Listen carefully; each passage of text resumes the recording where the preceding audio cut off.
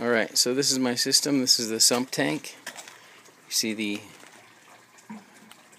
800 gallon per hour pump down there. Sump return. Pumping up. Pipe in the back is overflow. Pumping down. Venturi was a failure, so there you see the slow. Slow is pumping up into that pipe, 2-inch. That pipe, by the way, right there is the overflow, in case downstream it gets clogged. Let's go down here,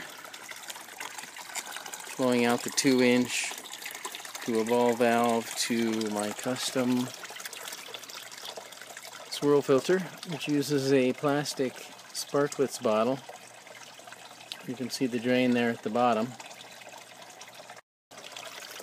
Swirl filter's running right now, and out into the grow bed. I still need to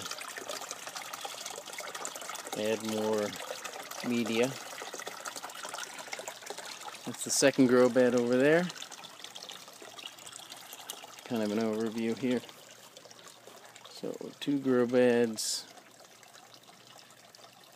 fish tank, sump pump.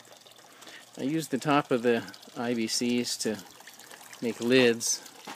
This one's collapsing a bit. As you can see, I need to shore it up. But this one worked quite well. If I close this, I use the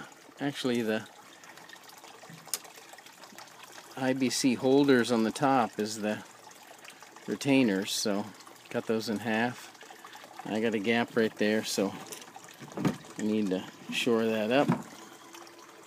But I've got the nice hinges back here, friction hinges, and that's the first look at the system. Over here, the bell siphon's getting ready to go. And I went with slits in the media guard, and there's the bell siphon. Just about 1.5 inches from kicking in. I'll try to video that when it happens. So, alrighty, there you go.